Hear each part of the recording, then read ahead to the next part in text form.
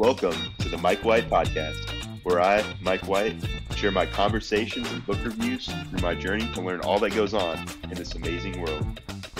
Buckle up and enjoy the ride. If you're a regular listener of the podcast, you can support the show and help us grow by listening on Fountain, an awesome podcast app on iOS or Android. You can share your thoughts on this episode or simply say thanks by sending some sats with a comment. This is called the Boost. Getting started is easy. You can top up your Fountain wallet with a bank card or any Lightning wallet. Oh yeah, and you can earn sats just by listening on Fountain and being an active member of the community. Visit fountain.fm to learn more. Before we kick off the episode here, I wanted to shout out the Boost on Fountain. Thank you. I got 95 sats boosted from user 718-206-354-894-1062. And then another 95 sats from at JPC_BTC. Fountain's a really cool app. Trade value for value. Thank you guys so much. Enjoy the show. All right, we're back on the Mike White Podcast, and I've got a fellow Bitcoiner here on the other end. Met Jeff in Miami at the Bitcoin conference, the little informationist meetup, the newsletter that James Lavish writes, and we got to know each other for a little bit, exchanged Twitter bios, and been following each other's tweets for the last few months. But it's good to talk to you in person, Jeff. Yes, thanks for having me on, Mike. I think I invited myself here, but I do appreciate you taking the time to have me on to have this conversation. Oh, definitely. This is like the reason I made this podcast, is to hear different people's stories, and it's turning into more of a Bitcoin thing because I am super fascinated by Bitcoin. I think it's it is the most revolutionary technology or just thing in my lifetime that I've seen.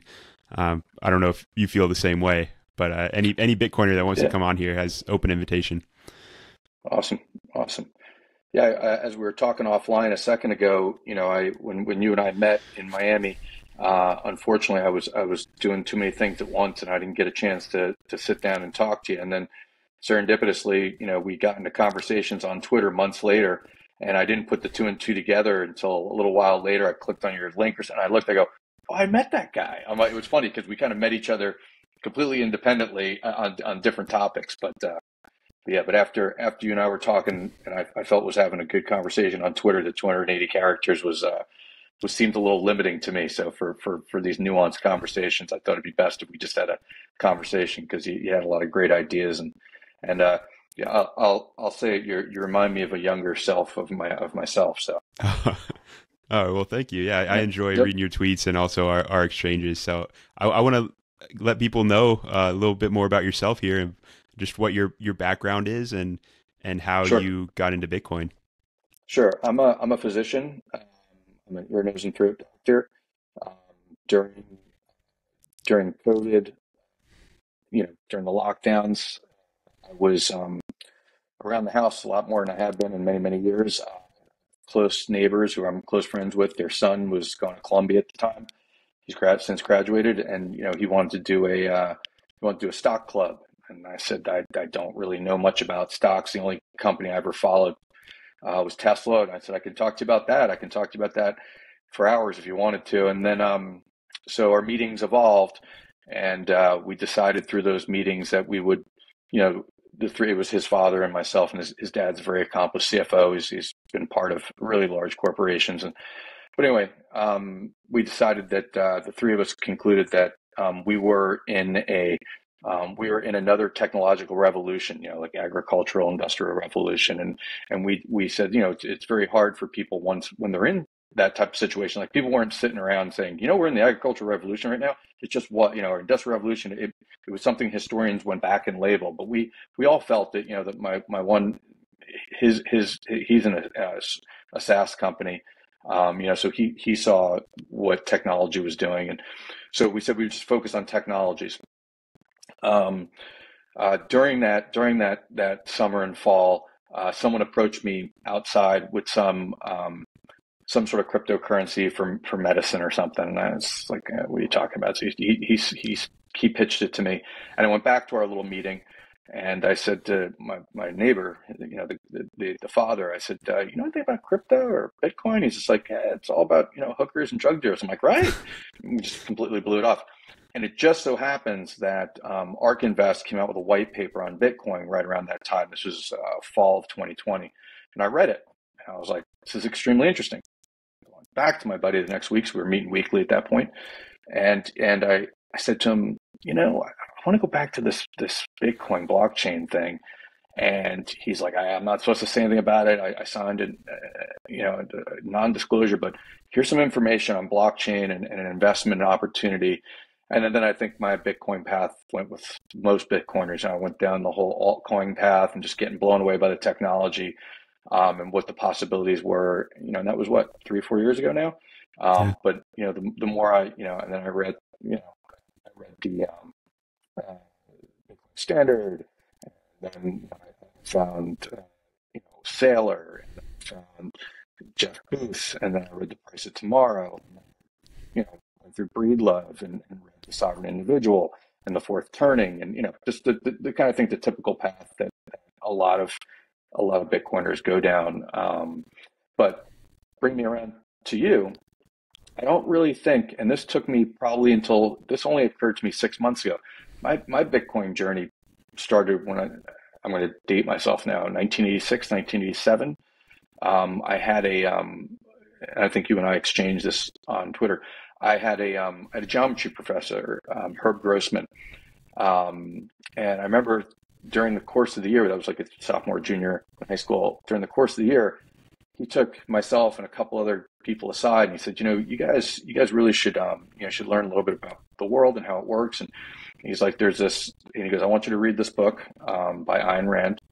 I was 15, 16 years old. I want you to read this. Tell me what you think, and it was like after class, and, we were doing geometry, but after class, what did you read? What did you think, And it just, the whole meritocracy theme just made so much sense to me, in that time, in that age. And then there was a retreat that, and I did not have a lot of money growing up, so it was like I had to be able, my parents had to drive me there or whatever. But it was a retreat. It was like a weekend retreat, and I went there, and it was called like the Young Entrepreneurs Club or something, but it was run by what I think was the Atlas Society. Now, in retrospect, I think that was something that the Atlas Society was promoting in Northern Jersey. And long story short, as I'm going through my more recent journey, I'm reading all this, and I keep thinking about Herb Grossman, who I haven't thought about in 30 plus years. And I said, Grossman would have loved this. So I went in search of him through all the social media sites. And unfortunately, he passed away a few years ago. And I sent the message out, and one of his, I don't know, his daughter or something, responded to me.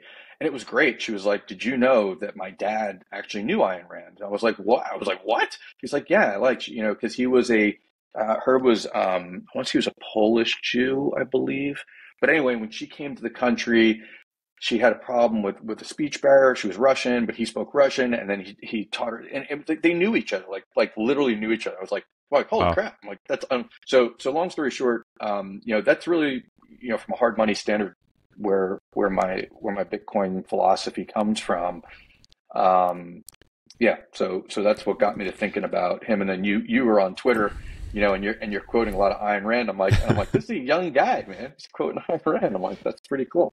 Yeah, luckily, I mean, I found her very early. I think my dad had all her books, so I was reading it as a teenager, and it's definitely super influential. But that makes me wonder, in your story, how you said you started down like the crypto rabbit hole and Yep. all these other altcoins, and then more and more Bitcoin only. And Yep. my thoughts on that is it's a hard jump to make if you don't have the sound money kind of background, or value sound money, hard money. And I guess it's kind of like the Austrian economic background. Is that something that influenced you, or how did you kind of make the jump? It must have influenced me without knowing it. I just think having had that kind of just underlying belief system that, that made sense to me, because, whatever the narrative is, it's got to make sense to you. It's not going to make sense to everyone. It appealed to me even as a young man. So, but I'm a technologist too. I'm 52 years old. I think I'm probably in the older side of most people that would be involved in Bitcoin. I know looking at my friends, my colleagues, people in my age category, but I've always embraced that type of stuff, and I've always kind of enjoyed technology. So I just got wrapped up in the blockchain technology. I'm like, this is revolutionary. But the gap that I was missing, that I didn't know, that I didn't learn from Ayn Rand, that I didn't learn from medical school, or didn't learn from just my own geekiness, was just what money is. And that I think would had to answer your question. I think what the bridge was doing a lot of reading and learning about money and what it is. You know what I mean? Really understanding the concept of money. And I think, Saylor, I took Saylor University course on Bitcoin and money, the Robert Breedlove series. But at the same time, while I'm doing all this, I'm also listening to Gensler's MIT. I took the MIT course, so I'm Yeah. hearing it, I'm doing all these things, but there's been a ton of aha moments where I'm like, very like, whoa, okay, and I have to remember this when I'm talking to other people. It's a long process. I mean, and when I say I've done this work, I've done the work. I've enjoyed it. I've totally, thoroughly enjoyed it. You can talk to my wife. I've got these earbuds in whenever I'm not at work. I'm working on the yard. I'm driving. I'm at the grocery store. I'm listening to podcast after podcast. I'm reading book after book. I just find it very interesting, and I know a lot of people just don't. So answering your question, yeah, my bridge was what was money, and I would not claim that I fully grok it yet, because I think it's extremely fundamental concept to civilization. Yeah, there's a long answer to Yeah. your question. No, that's great. And I think that shows like kind of inherent curiosity that you almost have to have. And because a lot of people just kind of brush it off and don't dive in, but it seems like you're Mhm. just naturally pretty curious. Have you found like talking to colleagues what like a main pushback is that where they just brush it off and they don't dive in? Yeah, I'm still working on that angle. Once I started to scratch the surface of Bitcoin, I think like many just shot out of a cannon trying to tell anyone like, hey, this is what you got to do. And then what I'm coming to the conclusion is that I got to take a step back and start just educating people, or trying to, if they want to listen, just about the current system. I think that's even more important at this point than trying to convince them that Bitcoin is what they should be doing with their money. Um, so yeah, and that's where I've spent a lot of my time. Just talking to a bunch of friends, texting right now, just going back and forth with some Bitcoiners. You know, the common misunderstanding is that everyone knows what and they don't. I didn't. I mean, I had no idea. Like I said, my buddy is a very successful guy. And he said, Jeff, I was 49 before, and I'm a CFO of a billion-dollar company. I didn't know what money was till I was 49. I mean, I had no concept, never even thought about it. Never thought when I swiped a credit card or put money in a bank or made a transaction what that really meant, right? And that's a fundamental aha moment. And it's hard to tell someone that in a 10-minute, oh, you're the Bitcoin guy, tell me about it. I'm like, oh Jesus. I'm like, that's a tough sell. And but yeah, so that's kind of what I've been trying to do, is just to educate people to, where we're at right now. And I think with that, understand, or at least get them. How about this? Get them interested, right? Because you can't do it Yep. for them, right? You can't. You can lecture and lecture and lecture, but they gotta understand it. The Satoshi line. Yeah, and those questions, like the what is money, is such a big question. That's why It's it's great massive. what Breedlove did with the Sailor series, and then Yep. Saifedean covers that in the Bitcoin Standard, and now Lynn Alden's book. I just started that, but she's approaching it of the what is money, like why, and then based on this, the first principles aspect. If this is what we need, this is what function it needs to serve. What is the best tool that can do Hmm. that? And Yep. that's where I go to Bitcoin. Yeah. Yeah. Yeah. Same. And I mean, I maybe, I don't know what is your background? Like, More what like do you do? Oh, nu- engineering. You're an engineer. yeah, nuclear power plant kind of stuff. But I did like Got it. electrical engineering in college, and yeah, stuff like that. So So I'm no engineer, but I definitely have that more engineering thought process, educational background. So I immediately um, understood, or how about this? I mean, Saylor's presentation was appealing to me, right? Like it made sense. He was speaking my language. I got it. Talking about thermodynamics. I'm like, of course, it makes sense. But since then, and I still listen to Sailor anytime the guy puts something out, he always got a twist. And I think he's a genius. But I also try to listen to other, I don't know if you've done any like Gigi, look at any of his stuff. Also looking at Gladstein's stuff from a human rights standpoint. Yep. Looking at money as a form of communication, which Saylor has alluded to, but Musk has used that term, the ledger concept, a lot. There's just a lot of different ways, and that's if and when I get to some people, because I have a few who I've orange pilled. I kind of try to take them along the path that I think is most appealing to them. I got one guy that I work with. He definitely, and I hate to use the terminology, but he's more on the left side of the spectrum than the right side. Which should be irrelevant, but it is not. But anyway, I got him to read a progressive case for Bitcoiners. I was like, read this, and he didn't do Bitcoin stand. Like for him, he's like, what? He's like, I'm going to give you one shot. He's like, I got a small young family. I'm an anesthesiologist. You get one shot. I go, read this, and he read it, and he's all in, man. He's like, you ruined it for me. I'm like, yep, you see everything now, don't you? He's like, yeah, pretty much. So yeah, I think just meeting people where they're at with it, because the TAM of money is everyone. Period. I mean, it's every human on earth. There is no preferential group that needs it more or less than another. That's nonsense, but not everyone needs it for the same thing. Yep. So you have to kind of, appeal to them that it's important to you. I don't know you, but I know you need it. So That's so true. best you learn about it. It's for everyone. And I've noticed on Twitter, like there's a lot of things I disagree with Mm-hmm. Bitcoiners, but when it comes to money, it really doesn't matter. Like I think everyone realizes this will make their life better. Like there's not Mm-hmm. one single person, unless you're a thief and unless Mm-hmm. you want to take money from people by force, Bitcoin's for you. Um, And even if they want to, that's okay. That's human nature. People wanting something for less is just inherent, I think, in the human condition. And what have we done as civilizations? We've tried to perfect that storage of value to protect it. One of the things is to protect it, right? Very arguably, it's the reason we have governments, is to protect property rights. That's their primary purpose on yep. Earth. They always fill a vacuum. There'll always be governments. I'm not an anarchist, although I've listened to a lot of compelling discussions. But actually, the true, really thoughtful anarchists, they're not for like everyone runs around naked, you know what I mean, doing whatever they want. That's not what true anarchy is. But back to my point, you know, governments are there to protect your property rights, and the more efficient the money is, the tool is, right? Then the less you need that. You know what I mean? Like I don't need anyone to protect my stuff. I don't. You don't have to protect my homestead. You don't have to protect my gold. You have to protect. I got that. I got it inside my head, so it's safe. Trust me. Which Yeah. is, you know, what a technological breakthrough.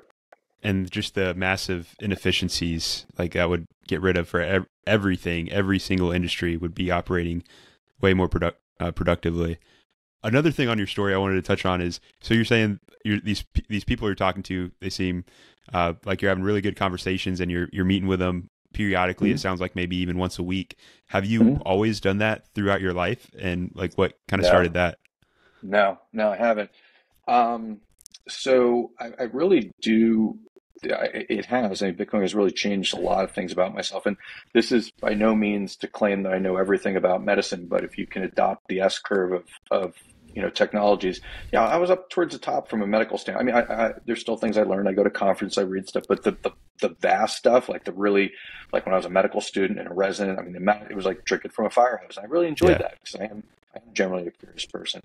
And I thought that those days were past me until the fall, the summer of 2020. I was like, and not just technological, the blockchain technology, just economics, governance, history, religion. I just became very much more interested. Short story. When I was little, I don't know if they did it when you were a kid. They had like baby books. You know what I mean? Like your parents like put down stuff like his first block, his first word, his first. So Jeff's first toy was this piggy bank thing where you took money and you put it in, and would go down these like little trails, and they would stack them somewhere. I was like, what? You weren't even supposed to give a kid coins, but I loved it. So, and the joke in my family has always been like, Jeff always only cared about money, and that's why Jeff has money, because he only cared about it. But like, there was a part of me that was like, and I didn't know it till I found Bitcoin. I'm like, it's more than that. I just had like this inherent, like, it's important, but I didn't know why. Like, I just, like, sure, I like a nice car, I like to go on a nice vacation, but I was like, there's something deeper than that. I was like, there's something at a different level that appealed to me. And as I'm going down the rabbit hole, I'm like, it's all self-grat. It's all pat myself in the back. I'm like, I knew it was important. I just didn't know I didn't have the words for it, yeah. So back to your question, did I do stuff like this? No, I was never, as passionate about medicine. I'm passionate about my family, but I've never been passionate about anything before. I have my brother is a devout Jehovah's Witness. I'm not what you would call a religious person, but about 2 years into Bitcoin, I sent him, I talked to him. I said, now I know why you do Bible study so much. He's like, what are you talking about? I'm like, well, there's a lot of layers to it, right? Like, and I'm like, I could listen to 50 podcasts about what is money. I'm like, and I'm going to pick up a little bit each time. I'm like, I get it now. I'm like, okay. I'm like, enjoy your Bible study. I'm like, that's great. And I think it's huge to bounce off ideas from people. And because you listen, I do the same thing. I'm always listening to podcasts and I have all this in my brain, but I also want to be able to explain the ideas, and then talking to people, explaining it. And then they'll point out blind spots that I don't realize. And it helps me formulate and really conceptualize better. And I think it's something like, if wherever you're at, you can find, it doesn't even have to be like a Bitcoin meetup, but just find people that want to discuss ideas, and it's huge. It's awesome. Yeah, it's great. I agree. And so you're talking about like what exactly it wasn't just like the love of money that got you where you are today type thing. It's something more than that. You mentioned reading Ayn Rand back in the day. You recognize the theme of like being rewarded for meritocracy. What do you have any other thoughts of like what exactly is that driving force, or is it meritocracy, and why is that a value? So, I mean, I guess if I understand your question, yeah, so what's the best way to answer it? So if you look at, I found also I've gotten a much more appreciation of history, and if you kind of look with a low time preference, what is important, you look at things from a civilizational standpoint, and the reason that you and I are talking like this, which would have been unbelievable when I was in 1986. I mean, this would have been completely Star Trek time, me and you talking. I don't even know where you are. These things are made possible by technology, and technologies, obviously we're discussing Bitcoin, but technologies are clothing on our back, toothpaste, the floor we walk on. I mean, everything besides sitting naked in a field is technology, right? And because when people hear technology today, they think of the next iPhone, but it's like, no, everything's 100% technology. So for me, the discovery, for my discovery, discovered Bitcoin, for the discovery of me finding Bitcoin, and then kind of reverse engineering it to like why that is important, tied in with just a lot of narratives that made sense to me, from a younger age. But I think some of these things, I think some people are just a certain way. Like certain people are very artistic. Some people have a more engineering type thought process. I mean, we're all different, which is a good thing. It's not a bad thing. You want that. So to me, because of the Bitcoin rabbit hole, it made sense to me why, like Ayn Rand's philosophies, which, by the way, I don't agree with all of them. I don't, but I agree with the core belief system. But again, it's fundamental. Money is fundamental to that. Money is fundamental to all those things. Just because it's a technology that we use to promote civilization. So one, and I don't know where I got this from. I'm probably stealing it from somebody, but maybe it was Sailor. But one approach I'll take with some people, depending on their background, to talk to them about Bitcoin is, I start with the grabber, like what's more important in civilization, love or money? Um, Obviously the right answer is love, but the true answer is money. I mean, you can't have civilization without money, period.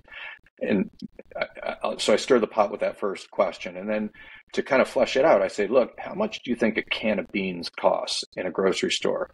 It'll be multiple choice. Is it $1? Is it $100? Is it $1 million? Is it $100 million?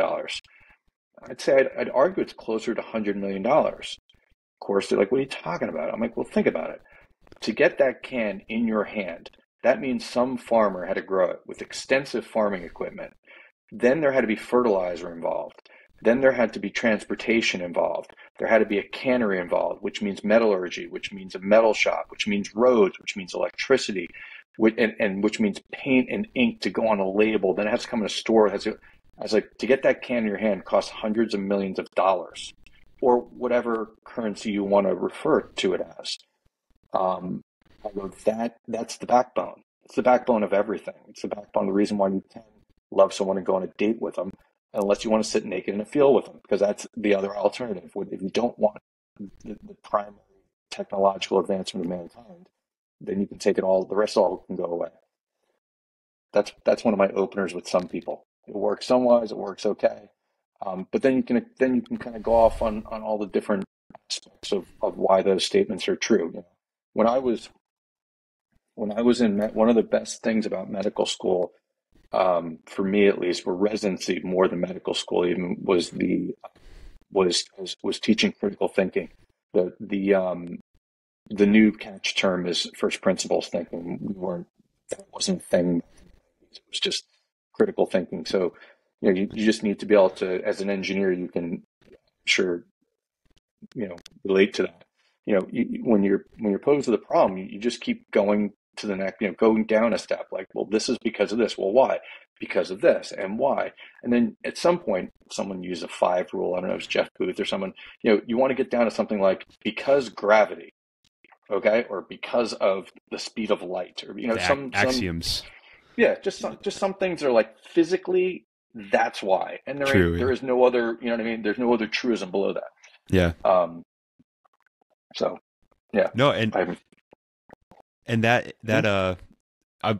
that bean example just made me think of more how Bitcoin's so perfect, because you're saying how much like dollars it costs, but we could say how much yen is it, how much Bitcoin is it. Yeah. But the true thing is what matters is the energy, like not just physical labor, but the mental energy. And like you said, every person in that chain that had to spend their own energy to decide to create this product.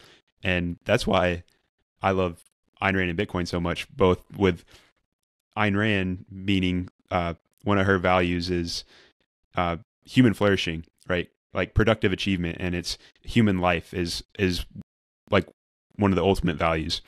And in order to have life, and a good life is what are you going to do with it? Like where are you going to put your energy? And Bitcoin is that true connector of receipts of those energy, that everyone can have the same comparison, the same ruler, as they like to say. Whereas when you have the fiat system and a ruler that keeps growing, I don't see how you can function properly. So I love that energy example. Yeah, I use another one I have used in the past is just that, money is just a measure of value. The definition being money is a tool to transport value over space and time. It's one of the more basic ones that I remember initially. And the way I explain that to someone is I say, look, if I asked you, how tall your grandfather was who lived in England, 70 years ago, you go 5 foot 10 inches or whatever centimeters, but you'd be able to give me a number, right? And I could compare him to my grandfather, right? Yeah. And then if I said, how much did he weigh, or how old did he get before he died? I mean, these are numbers that we could relate to one another. Now, if I said to you, how much did your grandfather in London make versus mine in Colombia? Could you do that?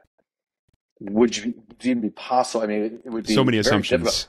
Yeah. Yeah. So I said, I go, do you have anything again, I'm not speaking to you, I'm speaking to this person. I said, look, is there anything that you want to measure with more accuracy than your value?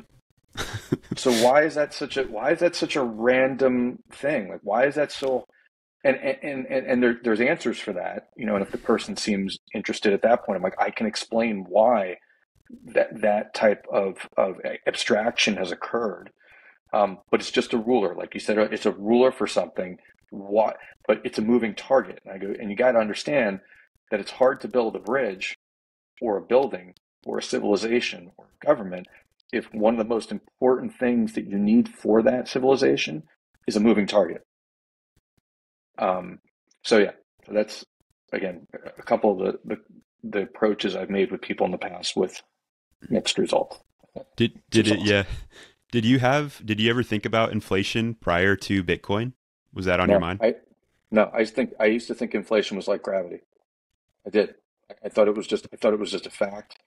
And coming from my background, the more and more I learn about CPI and managers, whatever metrics they use, I mean, my God, if medicine was conducted this way, we would all be dead at 30. It's insane. It's insane. I mean, it's literally, it is so subjective. It's crazy. Like you would not build an airplane with this type of information. You know what I mean? And I mean, obviously planes are important, bridges are important, but my God, to steer the entire world economy based on this data is ludicrous. So no, answer your question, no, I had no idea what inflation was, and the more I learned about it, I learned that there's a lot of nuance there, and there's a lot of ways of describing it. But I mean, to think that you can base massive decisions on one number. I mean, what was Saylor's last thing? He's just like, it's like asking someone what the temperature in America is. It's like, what's the temperature? You're like, where? In America. What? What? That's what basically CPI is. It's like, it's inflation where? In America. For everybody. Like, what? My mother's inflation rate is nowhere near my 20-year-old daughter in Miami's inflation rate. Trust me. They don't shop at the same place, don't live in the same buildings. So it's absurd. Now And that I know every now that I know more about it, I'm like, what a pile of crap that is. and every single person in every company, when they're making plans for different projects and all these investments, they have to think about that. And Yeah. there's no, yeah, I don't know how you function. I'm in a group. I've brought a group of individuals together, a lot of different walks of life. One guy's a realtor, one guy owns a tree service. I'm a doctor, anesthesiologist, another guy's a lawyer, and I've all brought them together. I've known them from different parts of my life. Um, but I brought them together just because they're all Bitcoiners, but they're on different parts of the journey and they've got different views. But I would say a considerable amount of them, if I got them on the pod right now, they'd be like, Jeff's a Bitcoiner, but he doesn't. He thinks this thing's going to take a long time to unwind. They're more this is ending, in the near future. Um, what are your thoughts on that? Just curious. Now I'm interviewing you. I apologize. It's your podcast, Mike. You can say, "Hey, man, start your own podcast." So that's my own questions. No, I definitely wanted to get your take on this as well. Like, what do you see the outlook of, next couple years, next 5 years? I don't see a better replacement to the dollar. So I think they'll continue to debase it, continue to print. We'll have high inflation. I wouldn't say, I mean, relative any inflation is high inflation, but like Yep. probably closer to 10% than 2%. Um, but I don't know what it will take to this suddenly thing, because eventually it's going to break. But I don't think that's anytime soon, just based on history. I'm in the hopeful camp, and as a Bitcoiner, I am hopeful. That's another thing I think when I'm talking to people, they're like, "Oh my God, doesn't this depress you knowing all this?" I'm like, "No, I'm actually very hopeful." Um, but I'm in the camp of a slower transition being what is required. Um, and I do think that it's retail is important. Obviously, the core Bitcoiners are important, but I'm all in favor of BlackRock ETF. I'm all in favor of just getting more and more, letting the Trojan horse into more and more places, so that it can bleed off value from the current system.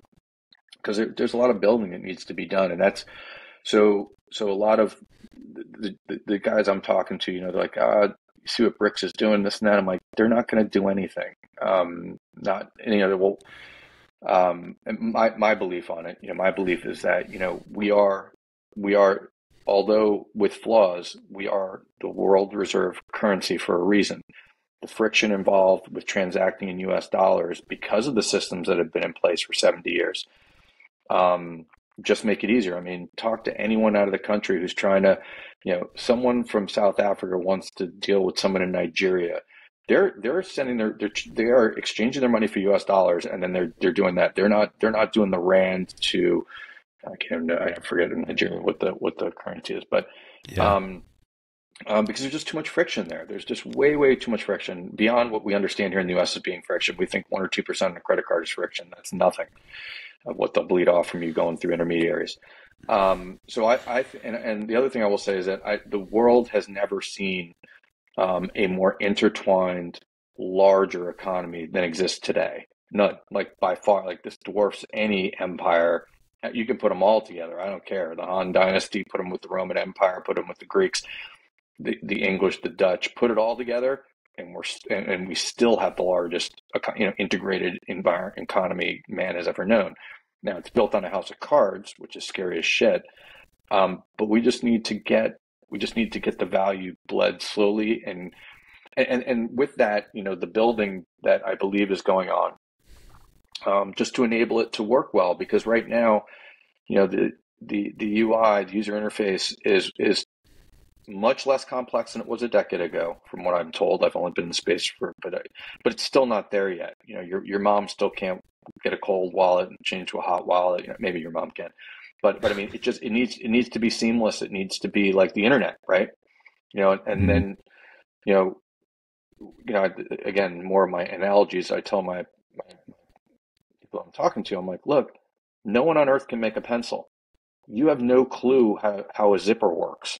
Doesn't mean you can't use these technologies. You know what I mean? A zipper is a technology. You just use it every day, and you think you know how it works, but you don't. You couldn't build one, and no human on earth could make a pencil. There's just too much involved there. It doesn't mean you can't write with a pencil. So it's coming. It's coming, and the reason that people, I believe, will use it is because it will be better, faster, cheaper. That's what technology does. There's no slower, more expensive, technology that takes hold. And good tech. Revolutionary technology doesn't need to be promoted. Mm-hmm. You don't need to sell running water. You don't need to sell electricity. You don't need to sell a car to someone who's got a horse. It just is. It's just better, But we're not, in my opinion, we're just not there yet. And the Bitcoin network is not ready for prime time yet. And what I mean by prime time, it's just not ready to be the world reserve currency or asset. It's just not big enough.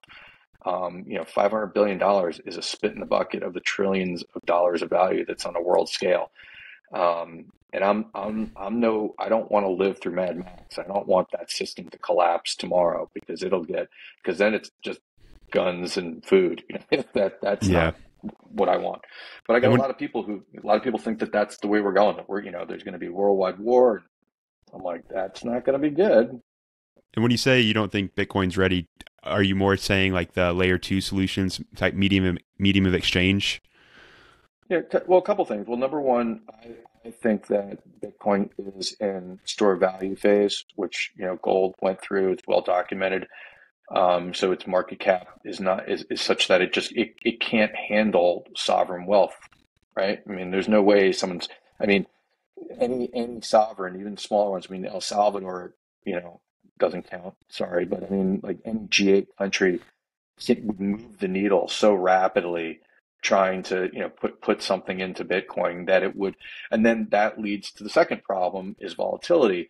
Understandably, in store of wealth, it's going to be volatile. You can't go from zero to $25,000 in 14 years or 11, 12 years really, and not be volatile on the way up. That's just impossible. So it has to get to a certain size, in my opinion, in the multiple, way, I'd say beyond gold's market cap, honestly, before it really starts to stabilize.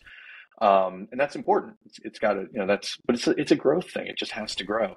And then to what you said, the layer solutions, just to get I think that I actually think that the TPS, that type of stuff, that's simple to solve. That's easy to solve. That's going to come. Lightning is already there. I don't think that's as big. I think it's important. I think it's super, super important for adoption.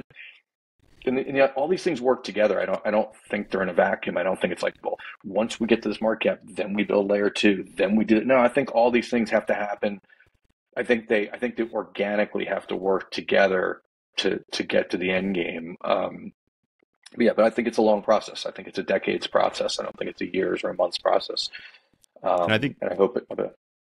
yeah, that's definitely the positive case, because if it happens suddenly right now, like you said, it would be madness in the streets. But if people can start shifting into Bitcoin right now and slowly realize that, hey, this is the life raft, and eventually the dollar, and it's not Bitcoin doing this, it's not any person doing this, it's the monetary policy itself is unsustainable. Eventually the dollar is going to be more volatile than Bitcoin, and things would make more sense to be priced in Bitcoin than they will be in dollars, and the future that I'm imagining. In all the Bitcoiners I've met are skeptics first. I've never, obviously some people have more enthusiasm for it than others, but they all started as a skeptic. And I think Bitcoin needs to be anti-fragile. I encourage all the attacks upon it. I want to see sovereigns come after it. I want to see Wall Street come after it. I want to see the grifters come and go. I want to see the FTXs of the world. It needs to all happen. If it's what I think it is to be, man can't disrupt it. It has to be TikTok, next block. It can't be interrupted. It's got to keep going. With that assumption being made, and that's a big assumption, but assuming that it can continue as it has been all these years, then the other hurdle, the concern I have, is adoption. It's just people understanding what it is. And unfortunately, in this country, we're not there yet. Things aren't bad enough yet. They're getting there, but they're not bad enough yet. And what I've been trying to do in my small way is just talking and listening to people, particularly younger people. If I ever get in a setting, because I'm the crazy Bitcoin guy. Whenever I enter a room, like, oh God, here he comes. But young people starting out say it's so hard to get a house. I'm like, you want to know why? I mean, honestly, do you want to know why? I was at a wedding a couple months back, and this young couple, they have young children. They do have a house, but they did everything they could to get in that house. And it's, oh, I know it's a whole Bitcoin thing with you. I was like, well, let's take it back a notch. I'm like, because they're Italian, not to disparage, but I'm like, let me guess, your grandparents gave you treasury bills for your children. And they're like, yeah, like what the frick is that all about? I'm like, when I was a kid, that was good as gold. I mean, that was it. And I go, and then I said, do you know what that is? I'm like, do you know what a treasury is? I didn't. I'm not trying to be Mr. Smarty Pants. I didn't know what it was 3 years ago. If you asked me, I'm like, I don't know. Yeah. I'm like, it's an IOU. That's it. I'm like, it's an IOU. You just got an IOU from the U.S. government. They'll pay you back a certain amount of money in X amount of years, and we'll pay you a little vig on the side for lending us that cash. That's all it is. I was like, you want the kicker? The whole world is built on those. The whole economic system on Earth is built on IOUs. And like, most people at that point are just like, what? I'm like, mm-hmm. Like, do you want to know where money comes from? You want to know where your mortgage comes from? You want to know? It's all IOUs. That's all it is. And and then sometimes you open people's eyes. Some people, look, man, I got a family to raise. I got young kids. I got to just get to work, make money. I'm like, I get it. I totally get it. I get why you don't want to think about stuff like that. It's but at some point, I think you're going to have to. You're going to have to, because inflation. It's going to. I don't know. Yeah. You see the debt clock running, and it's just insane. Like, how is this possible to sustain? I have talked to significant number of very wealthy people, and when it gets to the point of the conversation where I say, so how does that work out? I haven't gotten one answer. Not one. No. It's a cycle. We cycle. It goes up. It goes down. I'm like, okay, so look at the debt. How does that end? I mean, we are insolvent, right? I mean, like, we're never paying that back. You realize $33 trillion on, an annual GDP of, what are we at? What's the GDP of the U.S. was last year was like 7 trillion or something like that. I'm like, so if you took everything from everybody, I'm like, you pay a quarter of it off. But remember, no one's eating at that point or living or buying clothing. But so what? I'm like, so we're never paying it off. I mean, I guess you can go the technological route. If we have some major technological advancement that increases productivity, the GDP is just productivity times people. That's it. How much they work and how much they produce. So, okay. So, all right. So we have some earth shattering.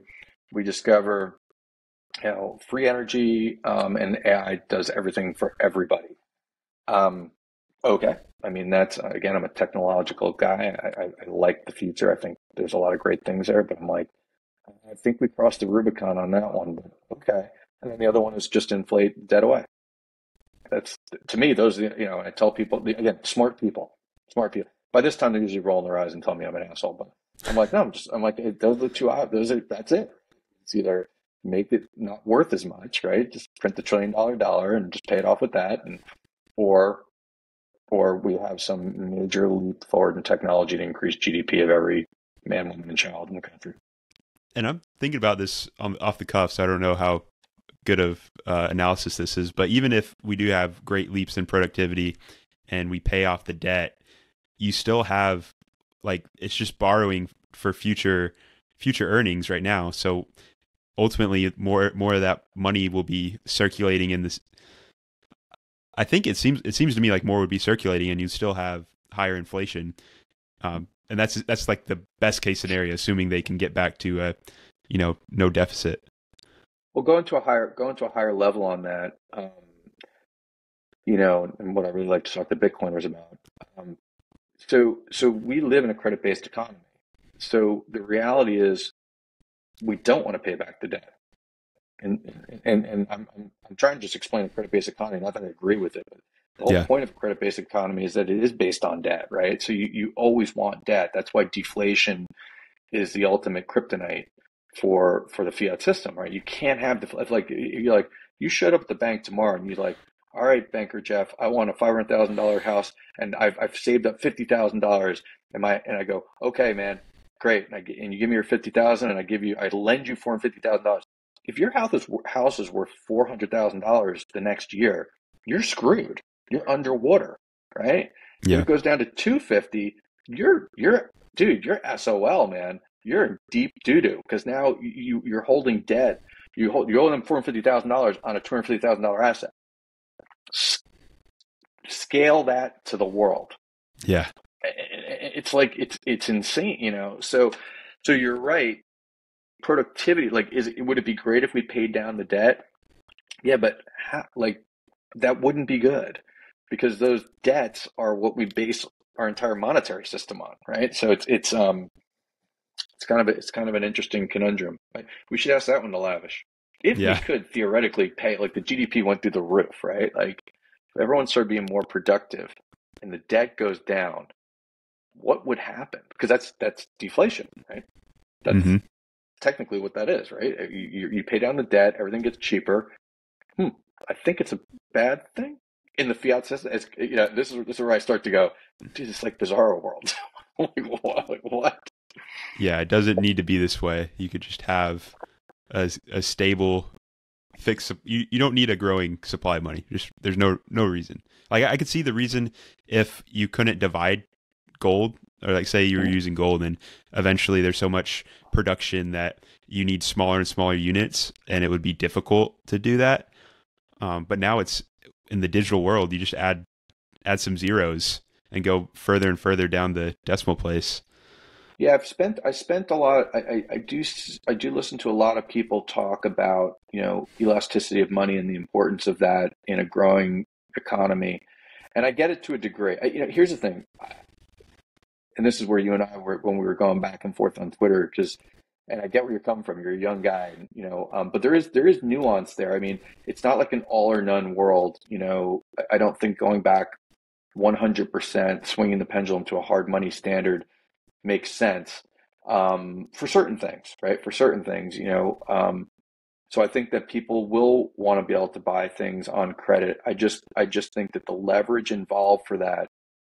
And this is where I get into the decades discussion because it's baked into to everyone at this point that it's okay to be leveraged, 50x or something like that. That's normal, right? Like if you own a home and a car, and you've got a mortgage and a car payment, and your kids are going to college. So those are liabilities, unfunded liability. I mean, if you really look at it, people kind of just accept that, right? Hmm. But that's fiat think that we can't help. We're swimming in that water. We're swimming in that system.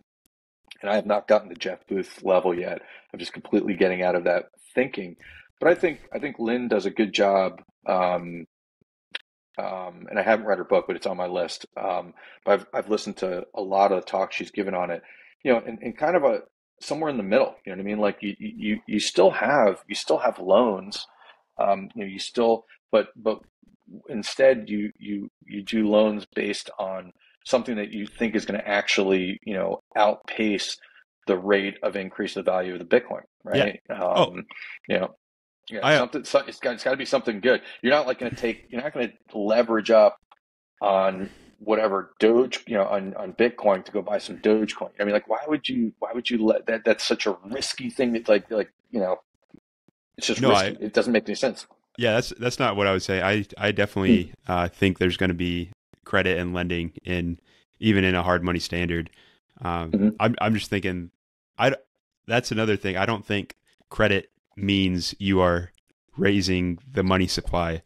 I think ultimately, once you default in a hard money system, think people go bankrupt if you default, and there's someone left with the asset, but it's not like a fiat system where if you default, oh, we'll just print more money and subsidize your loss to everyone, and everyone takes a hit. So that's what I was talking about. When I first started listening to Lynn Alden, I only got about 10% of what she was talking about. I think I'm up to about 60% right now. So one of the interesting concepts she was putting out there on this thought thread was durational loans, and as an alternative to fractional banking. Mm-hmm. And again, I'm going to do this poorly, so my Lord, I hope the woman never sees this. And she won't. So basically, the concept as I understood it was that, you would come for some loan and it would be like, okay, it's for 3 months, you know what I mean? And at the end of 3 months or 6 months or whatever the agreed time period was, those assets are going to be locked into that. And then on the other end of that, the people that are giving those Bitcoin for loans are fully understood that this money is not accessible during this window of time. And if it's 1 month, I'll give you 1%. And I'm just making it. If it's 1 month, it's 1%. You'll get 1% interest. If it's 10 years, it's going to be 25%. You know what I mean? So, but duration loans versus just the creation of the money, if I'm making sense with that. So you do have a way to lend in that system, but it's completely different than the banking that you and I or our parents or grandparents ever lived through, right? We've always had fractional banking because of the technical limitations of gold, right? I mean, it evolved logically to where we are, I think. No, yeah, I definitely think everyone should pick up Lynn Alden's book and read. She has some great insight. But Jeff, this is great talking to you and hearing your story. Is there any final takeaways on Bitcoin you want to say? No. I really appreciate you having me on. Sorry if I talk too much, but I did enjoy talking. It's fun talking to other Bitcoiners. You can skip over some of the preliminary stuff and just get to the meat of the talk. No, definitely. You're a well-read guy, but the one thing I think we've gone back and forth on, read software. It's another angle. As an engineer, I think you'll appreciate it. I think it'll appeal to your just your way of thinking on things, and it was a good take. Yeah, I that is on my list, and I'll probably pick it up here in the holidays when I visit my dad. He liked it. Get it from your dad, because I don't think it's available anymore. It's off Amazon. It's like it's gone. Yeah. It's gone now. They're trying to shut him up or something. They don't. It's so strange. So strange. All right, Jeff. Well, thank you so much. Enjoyed talking Bitcoin with you, and look forward to these conversations in the future. Sounds good. Thanks, Mike. See ya. Thank you for listening to Mike White Podcast. Be sure to follow us on Instagram and TikTok at Mike White Pod, and subscribe to the YouTube channel. Y'all have a great day.